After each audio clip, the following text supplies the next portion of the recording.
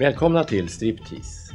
Det är idag 2 veckor sedan Eugene de Kock i rätten påstod att Sydafrika var inblandat i mordet på Olof Palme. Med anledning av det ska vi ägna en stor del av kvällens program åt Sydafrikaspåret i Palmeutredningen. Den kavalkad med inslag ur 5 år med Striptease som vi har utlovat sänder vi nästa vecka. Det kom redan tidigt efter mordet på Palme in uppgifter om Sydafrika, men som så mycket annat lades de åt sidan utan utredning. Det är sant att en del av uppgifterna var vaga. Andra kom från personer som inte alltid talar sanning. Var för sig kan de här uppgifterna förefalla ointressanta, men lagda tillsammans bildar de ett mönster som inte kan förbises. Vi ska ikväll lägga det pussel utredarna inte la. Vi ska berätta om hur de sydafrikanska attentaten i Europa brukade genomföras.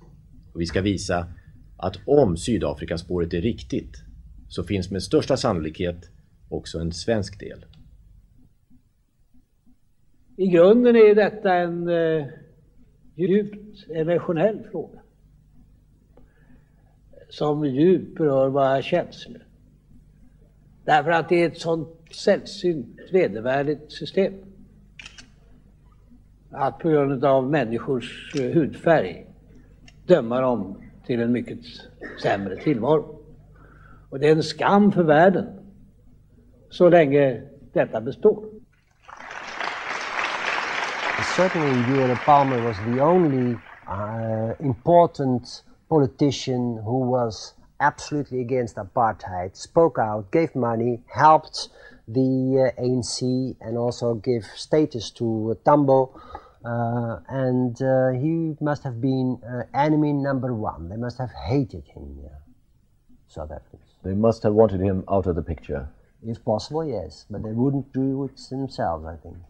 I don't know whether they were or weren't responsible, but certainly at the time we felt the blow of his death because he was someone who provided leadership, statesmanship in the international campaign against apartheid that no other figure provided in Europe or in the Western countries. And therefore his death, his assassination was a tragedy for the whole worldwide anti-apartheid movement.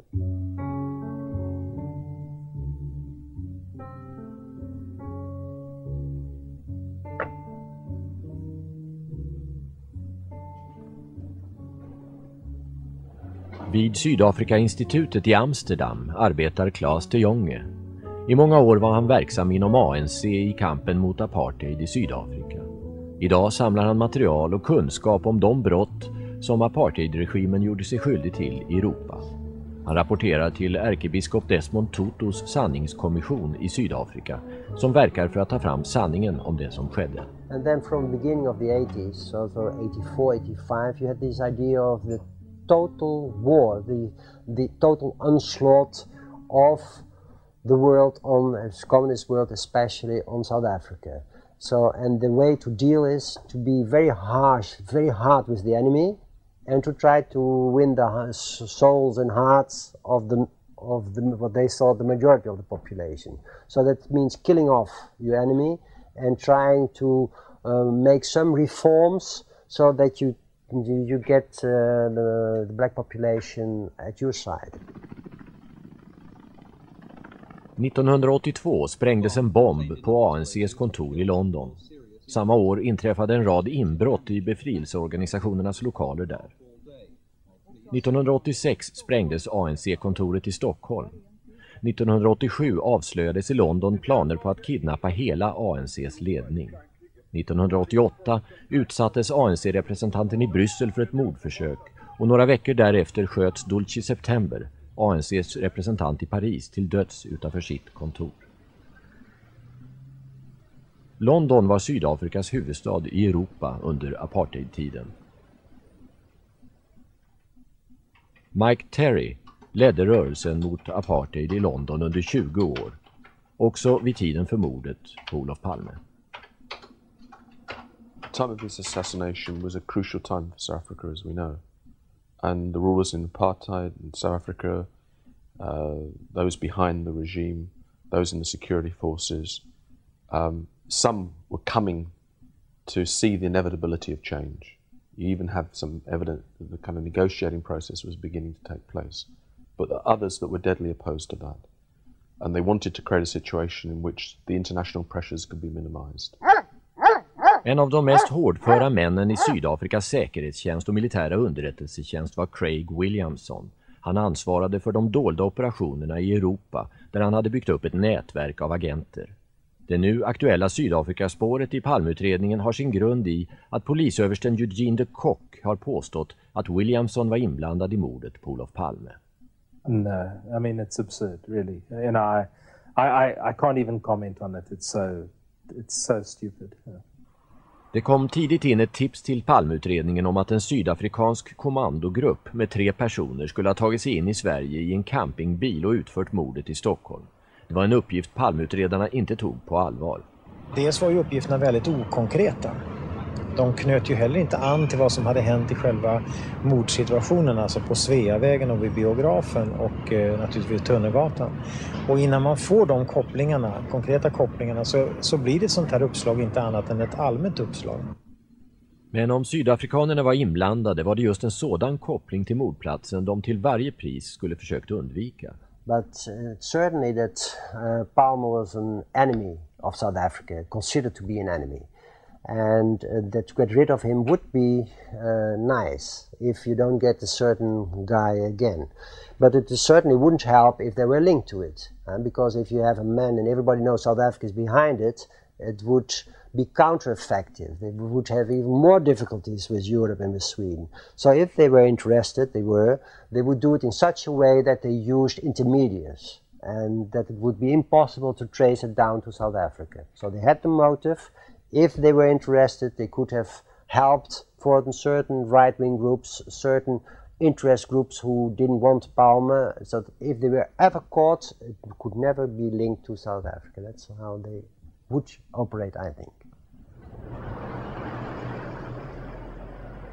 Sydafrikas kontakter med England och Europa har granskats av den brittiska tidskriften Searchlight, som genom åren specialiserat sig på att infiltrera och avslöja högerextrema och nazistiska rörelsers verksamhet. Chefredaktör för Searchlight sedan 30 år är Jerry Gable. I would say that Palme's movements, the kind of lifestyle he had, the way he operated without proper protection, would have been fed to them through Swedes. That would have come as local logistical information. If they needed to use a Swedish car, if they needed to live in a Swedish house, that would have been provided locally. That would have not have been done directly from South Africa. They would have sent people, maybe they would have sent people in as tourists who would have looked the ground over as soldiers with a soldier's view, a soldier's eyes to say, yeah, this is a good place to do the killing, this is a bad place to do the killing. What are the escape routes? What are the ways in and out? But I don't think anybody can operate like that without very formidable local operation.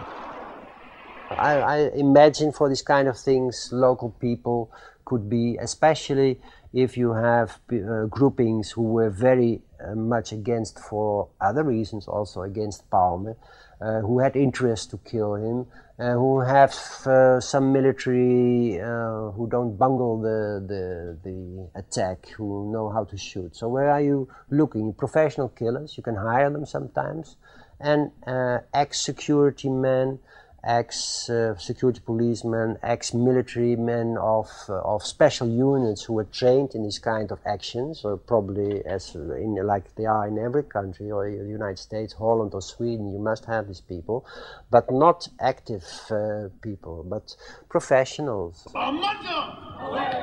Mordet 1988 på ANC:s representant i Paris, Dulce September, utfördes av fransmän med militär bakgrund. Den sydafrikanske journalisten Jacques Pau fick långt senare information från en annan av de inblandade i mordet, den sydafrikanske vapenhandlaren Dirk Stoffberg, om hur mordet gick till.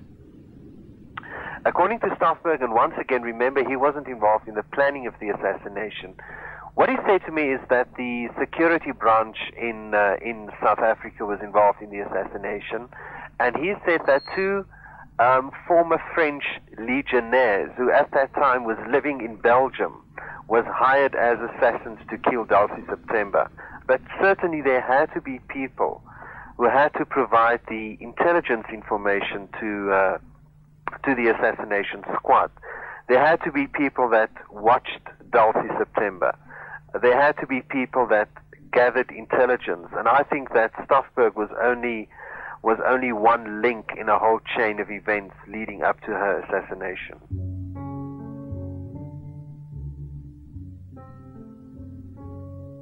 Om Sydafrikas säkerhetstjänst eller militära underrättelsetjänst också var inblandad i mordet på Olof Palme, hur är det då troligast att de genomförde det? First of all, there would have been a team who would have done the intelligence work surrounding Olof Palme.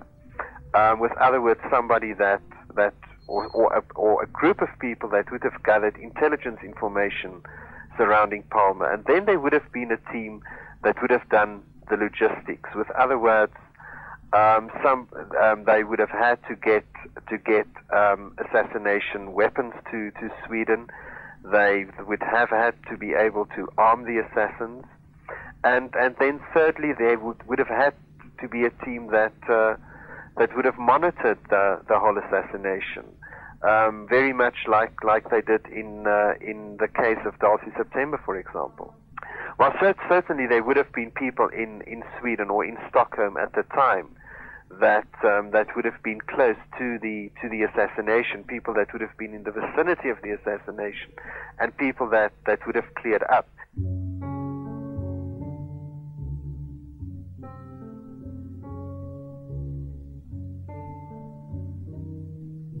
Bara någon vecka efter mordet fick Aftonbladets förre korrespondent i London, Carl-Gunnar Bäck, information från en som han ansåg pålitlig källa i England med goda kontakter i brittiska underrättelsetjänsten. Informationen pekade dels mot Sydafrika, dels mot Säpo. Substansen var det här alltså att upprinnelsen och konspirationen i Palmemordet hade sin källa i Sydafrika. Och den bestod av samtal mellan svenska affärsmän och sydafrikanska säkerhetstjänsten. Och dessutom med någon inblandad från svensk polisväsen. Observera inte svensk polis som helhet utan någon person inom den svenska polisorganisationen. Med anknytning till Sydafrika? Ja, det fick jag inte klart för mig, men med anknytning till säkerhetstjänsten i Sverige. Du fick alltså intryck att det var en svensk Säpoman inblandad i konspirationen? Det fick jag. Det ingick i de uppgifterna? Ja, det ingick i de uppgifterna som lämnades till mig då. Och det ingick också att det här då, det var viktigt att spaningsledningen och att Säpo i Sverige fick reda på det här. Carl-Gunnar Bäck såg till att uppgiften gick vidare till Säpo i Uppsala där han hade en kontakt. Men där försvann den. Först när Bäck 8 år senare i Striptease berättade om uppgiften blev han hörd av polisen. Men inte heller då ledde den till någon åtgärd. I England avslöjades 1987 planer på ett sydafrikanskt attentat där det kom fram påståenden om att den brittiska säkerhetstjänsten skulle vara inblandad. Det kan ha bidragit till att saken tystades ner. What you had was a situation where senior South African intelligence officers learnt through their sources within the ANC, and some of these sources were black officials who they'd either turn ideologically or they'd turn for money or through pressure. They learned that there would be a gathering of the senior members of officials of the ANC in London. And they put together an operation that would include South Africans, British people and mercenaries from Scandinavia. The idea was to attack this meeting and kidnap the entire leadership of the ANC. I mean, I think, one has to consider whether they would have actually, at the end of the day, carried out a kidnap or whether they would have just killed everybody. And I think the latter may have been more likely. 2 norrmän och en engelsman greps men släpptes senare. Men enligt Searchlight var betydligt fler inblandade, totalt ett 10-tal personer, de flesta med militär bakgrund. De 3 gripna åtalades inte, vilket väckte misstanken att orsaken var att de påstått att den brittiska underrättelsetjänsten var inblandad i kidnappningsplanerna. The government has denied that there was any political pressure behind the decision to drop charges against 3 men accused of plotting to kidnap leaders of the anti-apartheid organisation the ANC in London. Yesterday, their solicitor implied they'd been working for the British government, but in the House of Commons, the Attorney General, Sir Patrick Mayhew, said there was no connection whatsoever between the men and the security service. I have told the House the information that has been provided to me, that there was no connection between these persons, or any of them, and the security services. So that is what I believed it right to say. What is quite interesting, I know that at Scotland Yard, in the Special Branch Office, there was a notice pinned on the wall warning any officer not to have any connection to South Africans, when the fact was they were socialising and exchanging information all the time. And this was information on ANC exiles in London. Det finns också en annan uppgift i Palmeutredningen om att personal inom Säpo skulle vara inblandad i planerna på att mörda Olof Palme, eller i vart fall ha känt till dem i förväg. 10 dagar före mordet lämnade en i högerextrema kretsar känd man, Anders Larsson, in en varning till UD och till Rosenbad om att Palmes liv var i fara. Informationen sa han sig senare ha fått av en vän med kontakter inom Säpo. Då någon gång i februari månad, tidig februari månad, så säger han till mig någonting så här: hörde du, jag har hört från Säpo att de tänker skjuta Palme i samband med Moskvaresan eller före Moskvaresan. Och jag uppfattade det som att han ville att jag skulle varna på något sätt eller informera. Och sa han uttryckligen att han har hört från Säpo där? Han nämner Säpo, alltså från Säpo eller med någon med anknytning till Säpo, att de ska skjuta Palme i samband med eller före Moskvaresan. Då kan ju de syfta antingen på Säpo eller på någon annan. Jag tolkade det som att det kom från Säpo och att det här var farligt, och har man sån här kunskap så måste man göra vad man är. Men så tänker jag som sån, Palme måste göra dubbla livvakter, men jag har gjort mitt. Anders Larssons varning kom aldrig att utredas. Anders Larsson ledde under 70-talet den högerextrema politiska rörelsen Demokratisk allians. Sedan den tiden var han bekant med en person som nu kommit i rampljuset i Sydafrikaspåret. En informatör åt Säpo, känd Palmehatare med kontakter i sydafrikanska säkerhetstjänsten. Hans namn är Bertil Vedin. 1982 var Vedin misstänkt för inblandning i inbrott i befrielserörelsen Panafrikanska kongressens kontor i London tillsammans med en annan av Craig Williamsons agenter, Peter Castleton. Vedin ställdes inför rätta men friades. Han erkände då att han arbetade för sydafrikanska säkerhetstjänsten och Craig Williamson. Den 14 mars samma år lämnade Vedin och Castleton tillsammans London för att åka till Cypern. Samma dag hade en bomb exploderat på ANCs kontor i London. Vedin har aldrig varit misstänkt för bombdådet i London, men det är helt klart att han flög från London samma dag bomben exploderade. The operation that Craig Williamson, Castleton and the others were involved in, to my mind, it wasn't just the burglaries. It was also the bombing of the ANC, and that bombing of the ANC was not just the bombing of a building, because at that weekend, we'd finished an international conference and we were about to have a rally in Trafalgar Square. Oliver Tambo had promised to come and be publicised as being there. At the last moment, he had to stay in Maputo for a frontline states meeting. If he'd been in London for that conference, almost certainly he would have been in the ANC office when that bomb went off. So it wasn't a bomb to damage a building, it was a bomb to kill the president of the ANC. And anybody who could contemplate killing Oliver Tambo could also contemplate killing one of his closest friends, which is after all what Oliver Tambo was. Bertil Vedin har nu pekats ut som Olof Palmes mördare, bland annat av Peter Castleton, men han har bestämt förnekat varje inblandning i mordet. När Palme sköts i Stockholm så låg jag och sov här i mitt hus vid min frus sida. Och jag fick uppgiften om mordet på morgonen 1 mars 1986 över BBC-radion när jag som vanligt slog på radion på morgonen. Nu är det ju ett antal centralt placerade sydafrikanska säkerhetsmän som har pekat ut dig som den som höll i vapnet. Varför tror de gör det? Jag vet inte. Jag tror det är galenskap. Jag är ingen psykiater. Jag kan inte uttala om det. He'd been publicly identified with the South Africans. Although he was acquitted in the court case, it was clear that he had links with Craig Williamson, with South African intelligence operations internationally. So to that extent, I mean, I would be surprised if the South Africans would use someone with such a high profile, to carry out an assassination, if they were responsible. But that's not to say that he might not have been involved. But I would doubt whether he would be someone who they would have got to pull the trigger if that's what happened, right? If it was Pretoria that was responsible.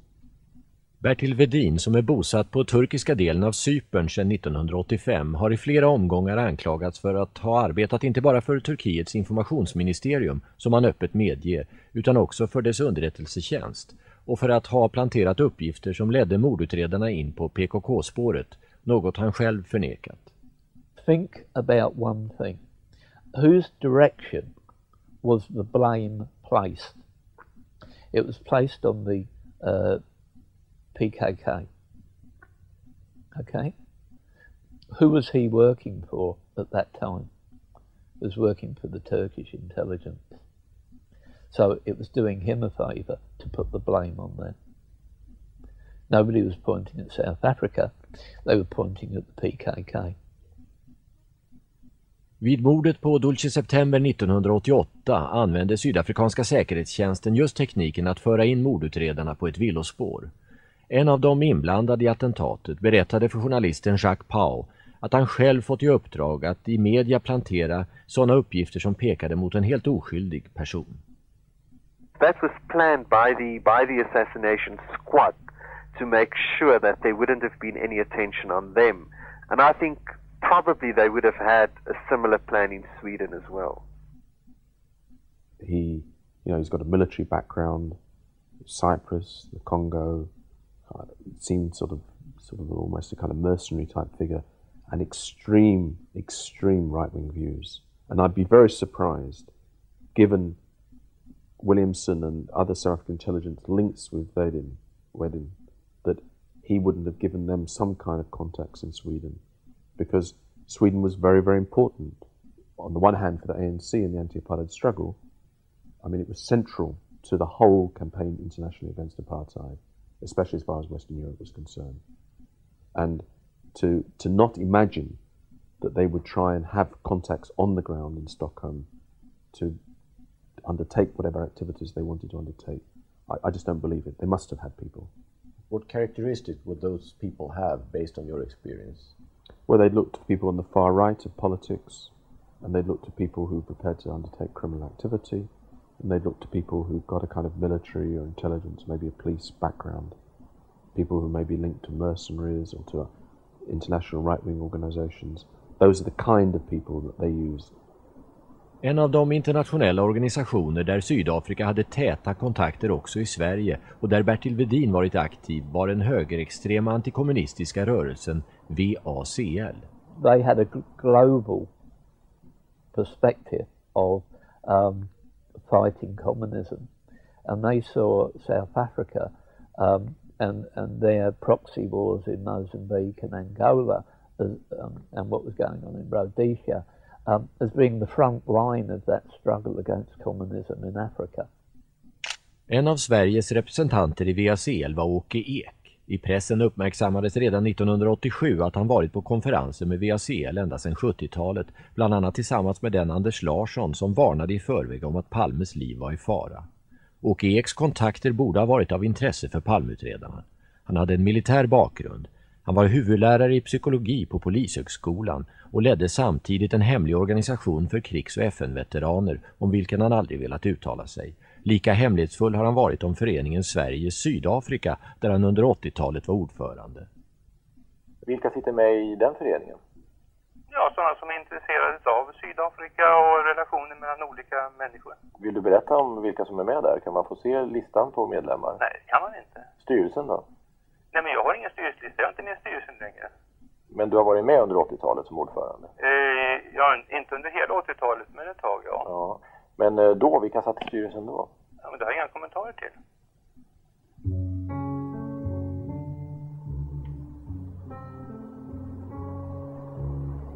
–1987 uppmärksammades i svenska media att ett antal Stockholmspoliser under 80-talet gjort privata resor till apartheidregimens Sydafrika.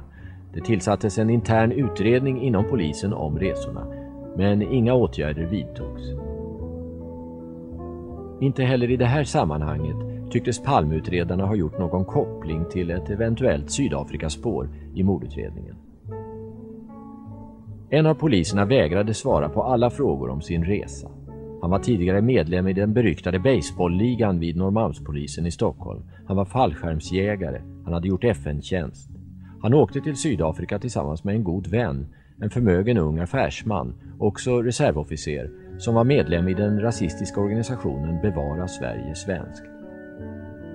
Om polismannen och hans vän kom det tips till Palmeutredarna att de umgicks i en krets med militärer och ledare för det extremt palmefientliga Europeiska arbetarpartiet EAP. Inte heller det tipset följdes upp.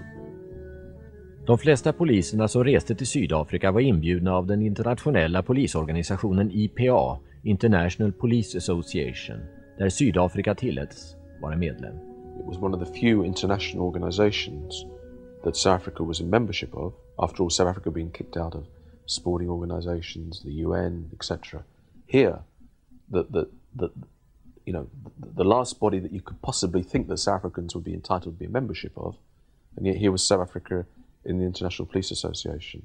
And our concern was twofold. One, the principle that South Africa shouldn't be in these international bodies, but more importantly, that it was a way in which South African police could network internationally. And so, inside police services, as we know very well in this country, there are racists, there are right-wing elements, and if the South Africans could have contact with those people, then they could whisper things, advise them, talk to them, so that they gave them a contact with right-wing, racist elements in the international police service across Europe and the States. And it was a very, very worrying and frightening thing.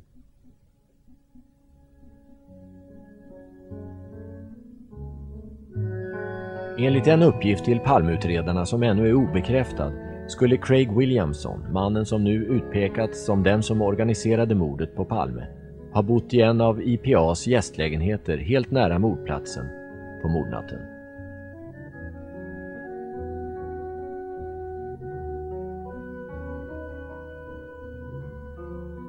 Mannen som med bestämda steg sprang in på Tunnelgatan hade just mördat Olof Palme med ett direkt dödande skott i ryggen. Han använde ett mycket kraftigt vapen och specialammunition. Han avlossade också ett skott mot Lisbeth Palme. Därefter sprang han bestämt men utan panik bort från mordplatsen utan att lämna några spår efter sig. Och i det här kvarteret ovanför trapporna försvann han. Just här hade vapenhandlarna Ö och G sin firma inrymd. Ö var polis, G var tidigare yrkesmilitär. Firmans verksamhet har de inte velat berätta något om. G besökte enligt vad Striptease erfar flera gånger före mordet Sydafrika. När Ö för Ebbe Karlssons räkning köpte säkerhetsutrustning i Hamburg våren 1988 uppgav han vid ett tillfälle att hans uppdragsgivare var Sydafrikanska legationen i Stockholm. Och vid en husrannsakan i hans och Gs kontorslokal hittade tullkriminalen dokument som visade dels på kontakter med Sydafrikanska legationen. Dels fanns en mapp märkt SAA Container.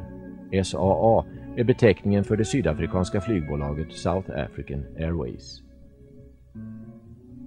Inget av detta gjorde Palmeutredarna mer intresserade av att granska Ö eller G, eller deras vänner från den privata skytteförening de drev. Som polisen som tillfälligt suttit i ledningscentralen den här kvällen där ingenting fungerade och larmet fördröjdes. Och polisen som tillfälligtvis befann sig just i kvarteren kring mordplatsen när skotten föll på Sveavägen och som var först att rusa dit igen efter mordet. Och polisen som genast efter mordet ombads vara livvakt i Hans Holmér tillsammans med flera andra av sina och Ös gemensamma polisvänner.